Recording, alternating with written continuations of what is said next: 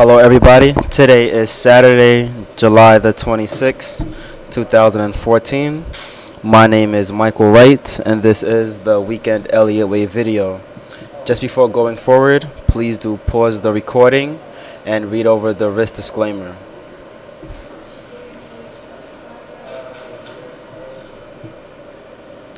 Awesome, so let's jump right into the markets. We are in a couple of trades. We are in 4 open trades as of late.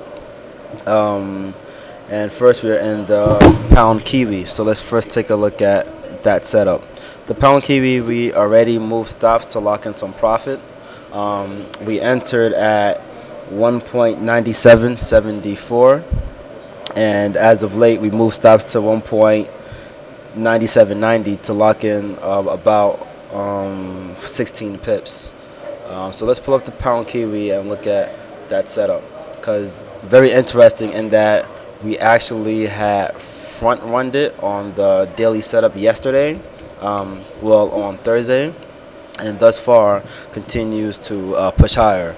As you can see on the daily time frame, it broke the top side resistance, and point of reference is that if this move actually plays out as we expected, we're looking for an 8 equals C measured move, which comes in about for 2 point, let's zoom out a little bit. It comes in about 2.18, 2.2 about. So that's ideally the A equals C move. But nevertheless, though, we're looking for a short-term move of 2.1. We may actually exit shy of that around 2.08, as that lies the 61.8% Fibonacci extension. So let's see how the pound kiwi plays out. Again, as of late, already locked in about 16 pips. So worst case scenario is a backdrop. But if we do get a backdrop that takes us out, we will look to re-enter at lower levels of about 1.9722. All right.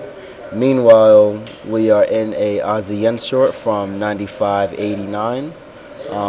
That Aussie yen we entered a little while ago. I think it was on Tuesday or Wednesday of this past week, and so far has rejected the 78.6% Fibonacci retracement on the 96.49 to the 94.40 down move. So long as this top side of 96, at least a 4-hour, holds below this Fibonacci retracement, continued downside is preferred, and looking for about a move towards that 92 area. So watching out for this Aussie yen on the 4-hour chart, and if we actually open up the time frame to see the daily developments, you can also see that it is still kept by the descending trend line on the daily time frame, while at the same time we had a breakout, a downside break, and a retest. And you guys know this retest also known as a kiss. So again, looking much lower.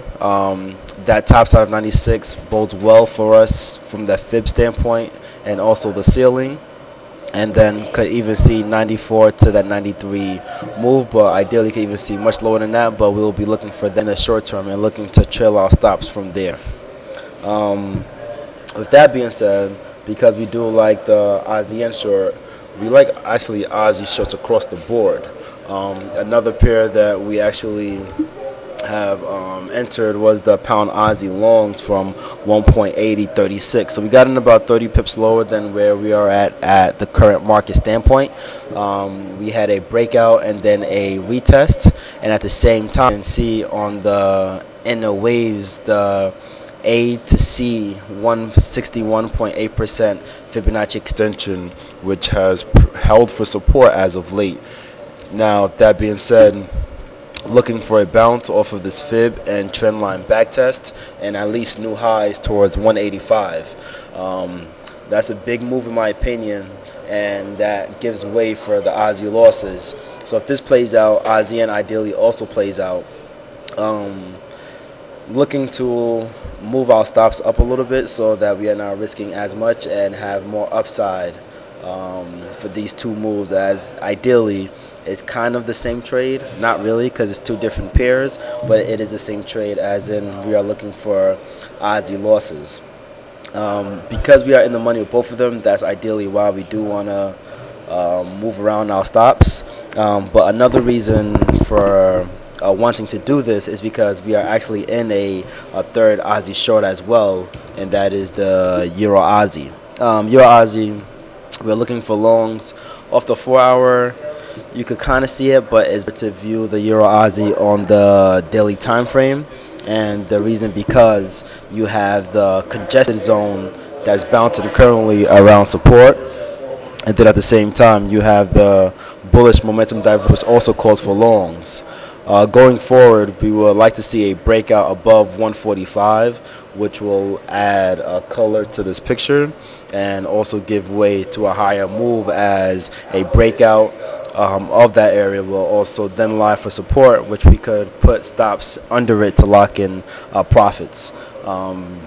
So I really do like these 3 trades, specifically Pound Aussie and Euro Aussie. We'll look to hold into the new month if it allows us to do so, and then we'll look to book Aussie Yen and possibly Pound Kiwi in the month of June to lock in those profits for the month. Alright, so those are our main 4 trades. As time progresses, we'll also keep all of you guys updated with the developments going forward in terms of new setups. We'll also post it in the chat room. If you guys ever want to talk to me directly, you can Skype me. My Skype is wtcg.mike, or you guys can feel free to email us at trade@rightsinv.com. Thanks everyone, and good luck trading.